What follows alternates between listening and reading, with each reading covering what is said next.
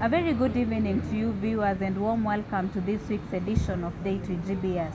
Today we are discussing a topic that is lingering on every Kenyan mind as we head towards the March 4th general election, and this is the topic of peace. How peaceful are we? Did we get any lessons from the post-election violence that erupted in the 2007 election, and are we willing to go back to where we were? And to help us discuss this topic is Emmanuel Bombade, the Executive Director of West Africa Network for Peace Building. Welcome to the show.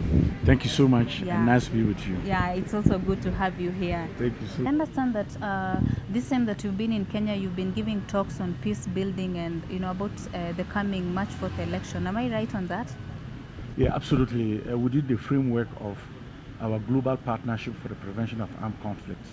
We came here at the invitation of Nairobi Peace Initiative Africa, and we've been meeting stakeholders, particularly organizations managing the elections. Yeah. And to that extent, we are here in solidarity with the people of Kenya, supporting the people of Kenya to inspire the type of hope and optimism that reassures people from the outside that we are with you as Kenyans as you prepare to go to the polls. And so this time that you have been in Kenya, I'm sure you have observed the current trend.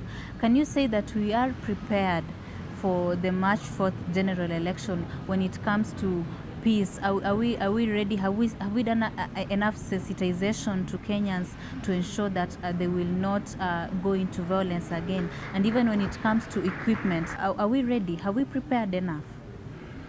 Let me respond to your question at two levels. Okay.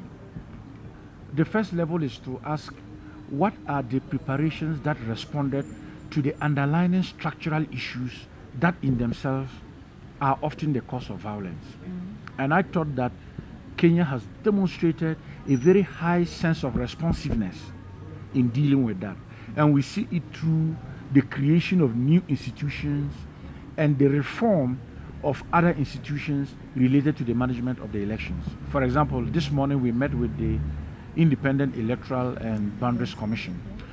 Now, the restructuring of that commission in itself, in which we are now talking about more than 8,000 permanent full-time staff of the commission, is a departure from the past. The new laws that hold election officials accountable to any form of illegality, and the way those laws have been crafted in such a way that the sanctions in themselves are punitive and very hard, are all very important signs of the preparations you have undertaken at the structural level.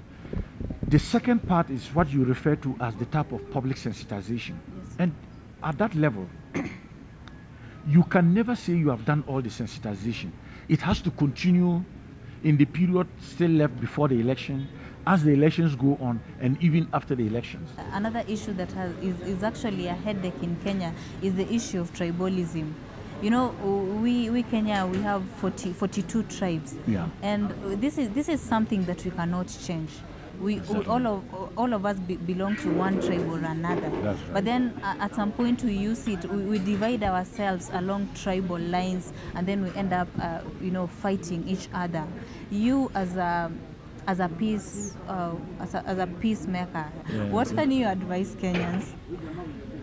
First of all, none of the 42 ethnic groups that you mentioned, none of the Kenyans in the 42 ethnic groups that make the 40 million Kenyans decided where they were to be born and into which ethnic community they were to grow up. Yeah. And I had made that statement already.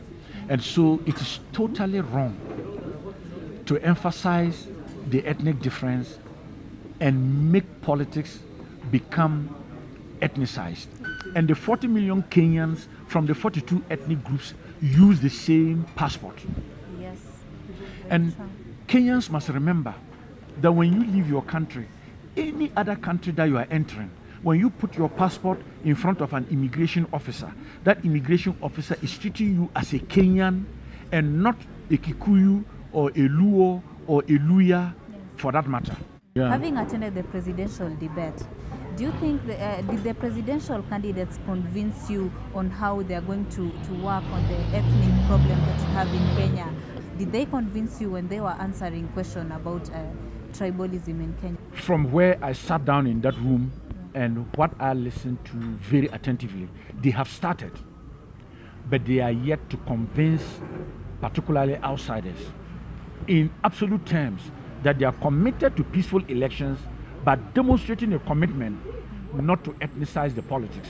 And even after the campaigns, most of them, when asked what they will do after they get into the office, after they become the president, most of them were saying they will distribute the resources equally. Yeah. They will have an inclusive government. Do you think that is the solution to the tribal problem that we have in Kenya right now? Some of that will be tangible as defined by the Constitution, which is an imperative. Yes. But they must do more that goes beyond just saying that because different ethnic groups are in different places, it looks beautiful, and for that matter, it's okay. No, I think we must go ahead and beyond that, see the political leaders of Kenya have a consensus on a common agenda of national unity. As we head to the general election, March 4th general election, do you think there's some lessons we can borrow from Ghana? If there is a lesson from Ghana or lessons to share, it is one. Though you are prepared well, never be complacent. Every election is unique. Still, as we head to the general election, there has been this issue, the ICC issue. Do you think Kenyans are free to vote whoever they want to vote in, irrespective of whether they are suspect or not? Because some people have been saying it's not okay for them to run for a presidential seat when there is a case on their head. What is your view on that? As a non-Kenyan, As a non-Kenyan, I do not want to take a specific position that can influence Kenyans in the way they vote. Yeah. What I can say is that when you go to the polls, don't forget that you are an important member of the international community. You are not an island. You relate with the international community. You must be discerning both at the level of your priority as a country and at the level of your place in the global community. And I cannot say more than that. That has been Emmanuel Bombade from Ghana, the Executive Director of West Africa Network for Peace Building. And I hope you have learned something from him and maintain peace, observe peace, even as we head for the election. Thank you so much for your time, and be sure to book another date with us next Sunday. I have been your host, Namukabo Werunga.